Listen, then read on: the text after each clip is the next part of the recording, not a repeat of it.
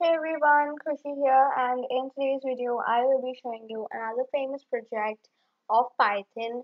So this one is the FIZZ BUZZ project, and it is also asked during interviews. So you might be knowing how important the FIZZ BUZZ project is.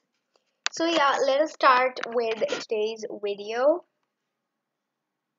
So guys, actually, let me just tell you some important points.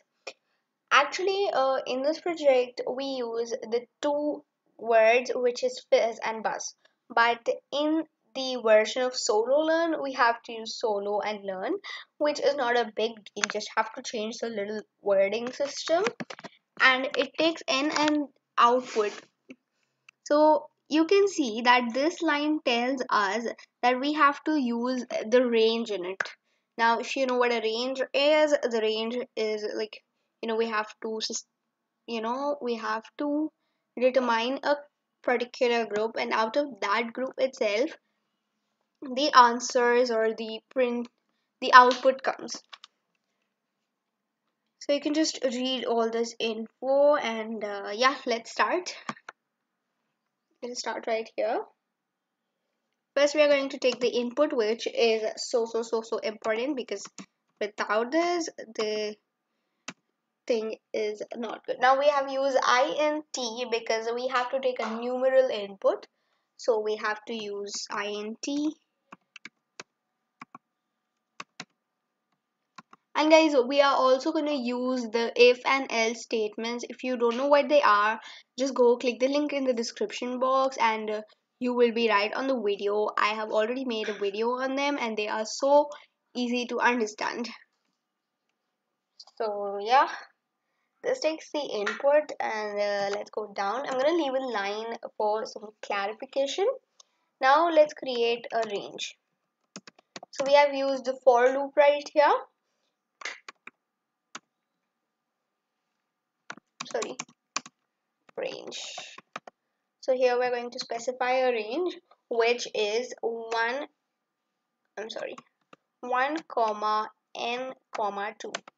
So what this does is, if first suppose n is half, one and a half, okay, so it will take all the numbers between 1 to 1.5, and then it will take all the numbers between 1.5 to 2. So it will leave a specific series of number in the middle. So yeah, that's how it works. And let's continue. Let's give it a colon, because inside this range we're going to work with the if and else statements. Now if, let's write the two conditions. We have two conditions in it. So here we have used the modulo, which gets the remainder, and the double equal to is to assign a particular value, and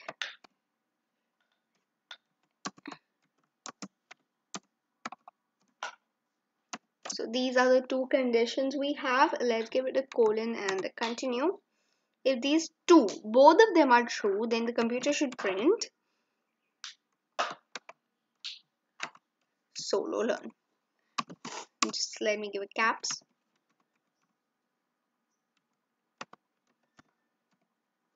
Even the uppercase and lowercase letters matter a lot right here. So make sure you don't, just take them for granted.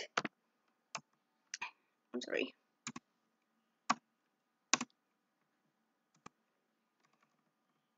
We're going to start from here, and we're going to use the elif right here.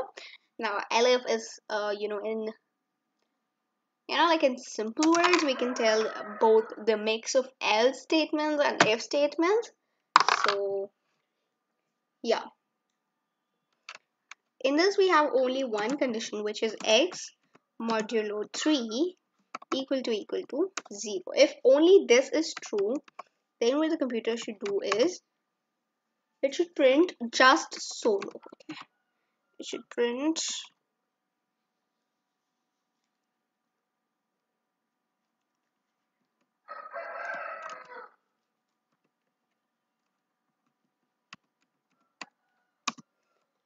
solo. And next we're going to use another elif right here. Now I've written the second elif statement, which is actually mostly the same, but of course functions different. At last, we're going to use else statement, because if any of the conditions are not true, then the computer should do a very different thing, which is it should just print what is x. So yeah, let's run the code. So yeah, we have solved both of the test cases, and yeah, let's see. Okay, this all is just printed by the computer. Okay, this is kinda weird, but yeah, because we were told that only this must be print, or only this, or only this, or only this. So out of the four, only one or maybe two were to be printed, but all of them are printed. This was not expected by me. However, let's just leave that, but we have completed the project. So yeah, that's all for today's video. Bye bye and meet you next time.